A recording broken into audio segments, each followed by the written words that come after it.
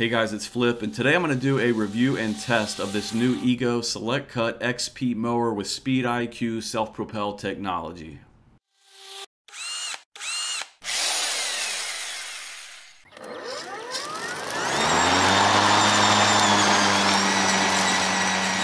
Alright guys, so here it is. This is the new Ego mower with Speed IQ.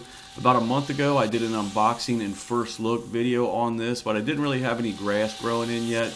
Well, I do now, so I'm going to go ahead and do a test and review on this mower. This is model number LM2167SP as a kit, and it is LM2160SP as the mower only. So here's the plan for this video. I'm going to put this mower through two different tests. First, I'm going to test out the torque. We're going to cut some long grass and see how much power it has. It says it has 8.3 foot-pounds of torque, so we'll see how it holds up. The second test will be a time test. It says in the manual it'll cut for approximately 90 minutes on regular blade speed.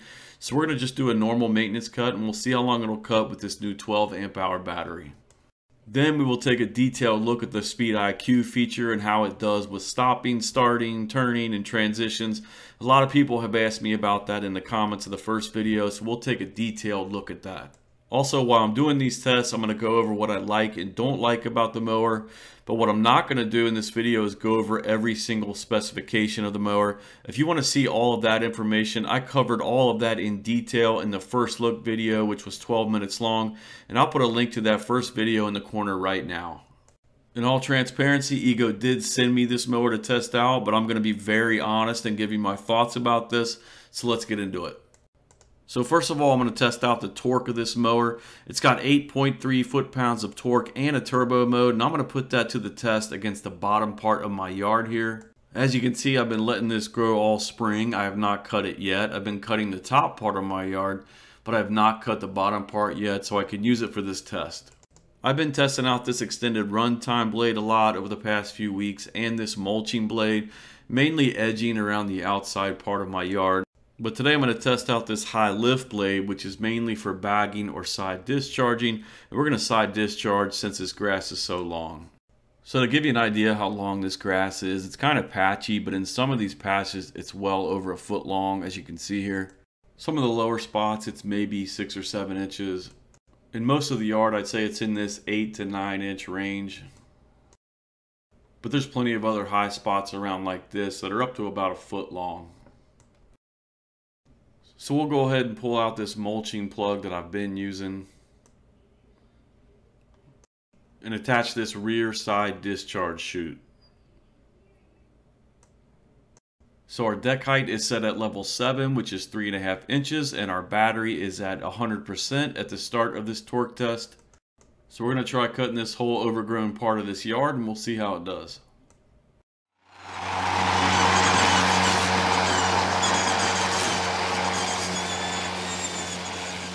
So there's two sounds you can hear as the mower is running there. You've kind of got that high-pitched whiny sound. That is the self-propel motor running. And then you can hear the actual blade spinning.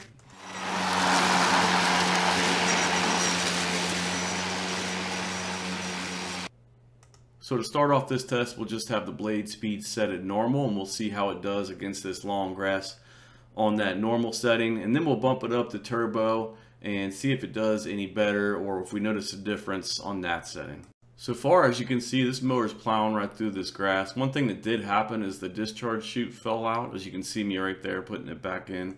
And here it's fallen out again already, which is kind of a dislike as far as this discharge chute goes. One thing I do like about the discharge chute is that it does not stick out past the side of the deck at all. So you can go right up against trees and fences and cut right up against it on both sides of the mower. And I did kind of figure out the trick is you got to really make sure that chute is pushed in all the way and kind of pull back and down on that discharge door, and it'll kind of snap into place, and it's spring loaded so it'll hold it better. Having said that, it still did fall out one other time while I was cutting the rest of the yard, but it did stay in better. So what I had cut so far in the video, you can see I had used 20% of the battery, so there's 80% left. And it's cutting just fine on normal, but I'm going to go ahead and move it up to turbo just to see if there's any difference in the cut.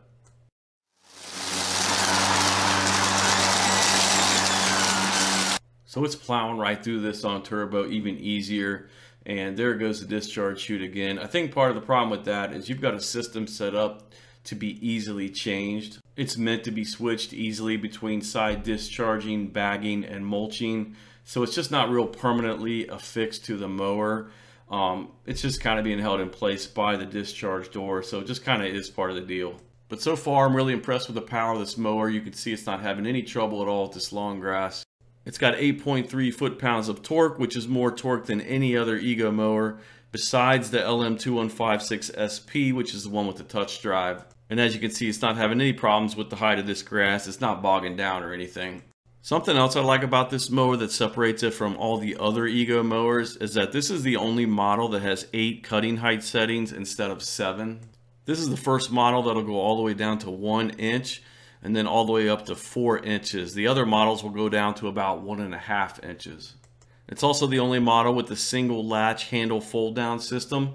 All the other models have a latch on both of the side rails. It's also the first one that comes with a phone holder that you can attach to the handle. And since we're on the topic of torque, I'll go ahead and show you how it does against some leaves. This is a clip from my first look video where I did a big leaf mulching test. And as you can see, it does a good job mulching up leaves. So back to the bottom of the yard here, we're almost done. I'll go ahead and show you the finish. All right, that's it. We got the whole bottom half of the yard cut now. It was pretty overgrown. As you saw, it was about a foot in some places, down to 6, 7, 8 inches in some places. And we got all that cut, most of it in turbo mode, and we're down to 30% on the battery. So we use 70% of the battery. So that's pretty impressive as far as the power goes and as far as the battery lifespan goes. So next we're going to switch over to the time test, and we're going to see exactly how long this battery will last on normal blade speed.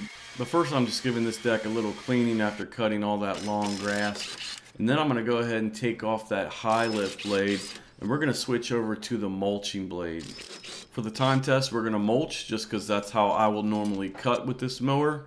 And I will have a video on the exact process for how to change these blades coming out at some point this summer. I already took off the discharge chute, and here I'm just putting in the mulching insert, and we're ready to go. Okay, so we're cutting on deck height 6, which is 3 inches, with the blade speed on normal and self-propel on auto. Let's see how long it lasts. So one thing I like about this mower is how quick you can switch it between mulching, bagging, or side discharging. And you saw how quick I just switched it over to mulching there. But it comes with 4 blades total. You've got an upper blade that's always installed, and then you can switch between the mulching blade, the high lift blade, or the extended runtime blade. Okay, after cutting the front, it took almost 12 minutes. Battery is only down to 90%. So let's go around the side of the house. So here I am cutting the side yard along the side of the house and the deck. And after finishing this, I realized I had forgotten the little strip up front by the street. So I went back and cut that little front part of the yard. And after doing that, I had been cutting for a total of about 26 minutes, and I had 80% of the battery left. So moving on to the backyard, at the top of my backyard, the grass was a little bit shorter than the front. So I decided to drop the deck down to 2.5 inches, which is level 5. After cutting this little area, I had been cutting for a total of 31 minutes and 45 seconds, and I was down to 74% of the battery life left. Now let's see how far we can get cutting the rest of this backyard. So let's continue the time test, but first of all, just know there's a lot of variables that determine how long a battery will last. You've got the density and length of the grass, whether or not there's any moisture present, and how low you are cutting the grass. Those are all going to play a factor in how long a battery lasts. So we'll see how long it lasts. Again, the manual says the battery will last for approximately 90 minutes on normal blade speed. And if that's true, this new 12 amp hour battery and turbocharger are a game changer, because it will charge this 12 amp hour battery in 75 minutes. So if it will run for 90 minutes, you could have 2 batteries. Granted, that would be expensive. These batteries are $600 each, but you could charge one while running the other and swap them back and forth and cut all day. The model just below this one in price, the LM2167SP, comes with a 10 amp hour battery. So that is one advantage I'm seeing to this mower so far, is that it comes with this new 12 amp hour battery. and the turbocharger. So at this point you can see I've cut about the top third of the backyard or so, and finally starting to put a little bit of a dent in this battery. Been cutting for about 51 minutes and the battery is down to 30%. So some other things that I like about this mower. First of all, I really like the digital screen. I hope that's something that's here to stay for future Ego models. It'll tell you how much battery life you have left, what blade speed you are in, whether or not you have the self-propel on. There is a load indicator that'll show you how much of a load is being put on the mower, and it'll show you whether or not the headlights are on. I really like the 3 blade speeds that this has. You can run this in eco mode, normal, or turbo. And I like that there are no wires running up the side rails. I have a lot of bushes and thorns along the bottom of my yard down there, and a wire can get caught up in that. So it's nice that they ran the wiring inside the side rails on this model. Okay, the battery finally died. Hands in the air celebrating because I was tired of walking. Alright, we're out of juice. We are at 0% battery, and it cut for an hour and 8 minutes. So it did not make it to the 90 minutes that it says it does for the normal speed, but I want to point a couple things out. First of all, this grass is a lot longer than I thought. At the top of the hill, I moved the deck height down to 2.5 inches because the grass was pretty short up there. And then I got down here and the grass was a lot longer, and I did not move the deck back up. On top of that, I had the mulching blade on, and I was running it on normal speed the whole time. So there are a couple ways to get more run time out of this. You can put the blade speed down to economy mode, and you can also put the extended runtime blade on, and I probably could have got close to that 90 minutes. But having said that, I don't think an hour and 8 minutes with the mulching blade on normal speed, I don't think that's too bad.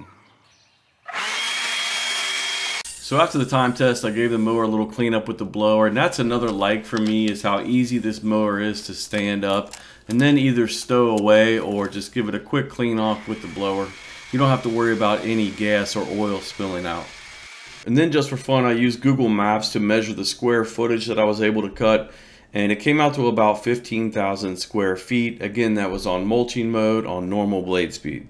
Now one last thing, and then I'll get to the Speed IQ feature. So when I got finished, I walked back to the front yard and noticed a little bit of mohawks going on. And I think that was mainly a little bit of user error. I'm used to cutting grass with a 46-inch lawn tractor, and I don't think I was quite overlapping this 21-inch deck enough. So I went back and gave this a double cut, and it looked much better after that, other than my little bit of weeds and clover I've got going on.